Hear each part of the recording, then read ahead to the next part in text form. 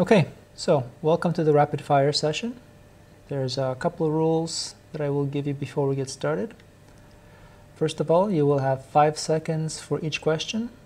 After that, I will start to answer the question so you can see if the answer you got is going to match with what I have. And there are no calculators for this one, so please don't use one. Try to do this on your own, pen and paper, or using your mind. It's up to you. Now, one more thing. For the first 2 questions, I will provide you with this handy little scale, but for the final 3, you will be on your own. So you will need to have a memory of this. Ready? Let's get started.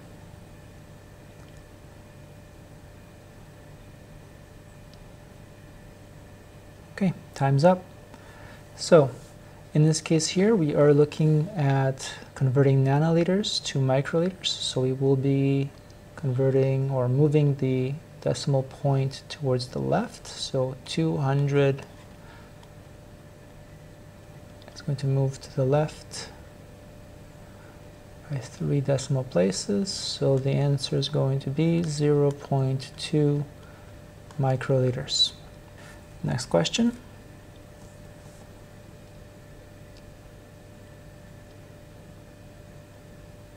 Okay, time's up.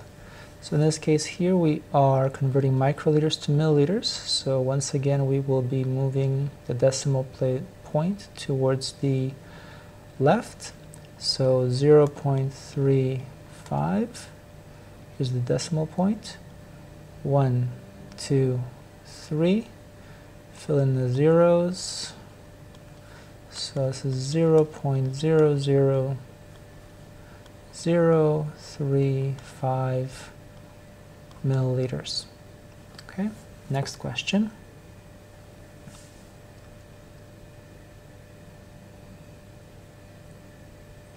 Okay, time's up. So in this case here, we're going from grams to milligrams. Conveniently, they are in the right order. So we will be moving the decimal point to the right.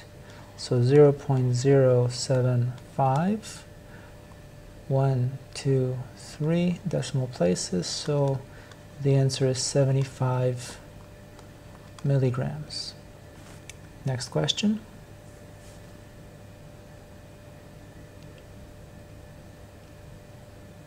Okay, so time's up.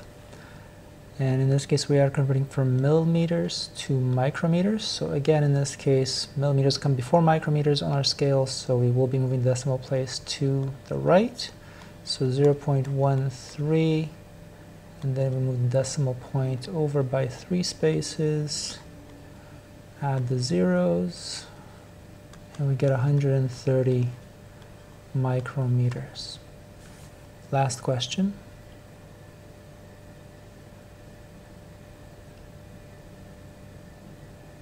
Okay, so in this case here, we are converting milliliters to microliters. So again, we are going to be going to the right.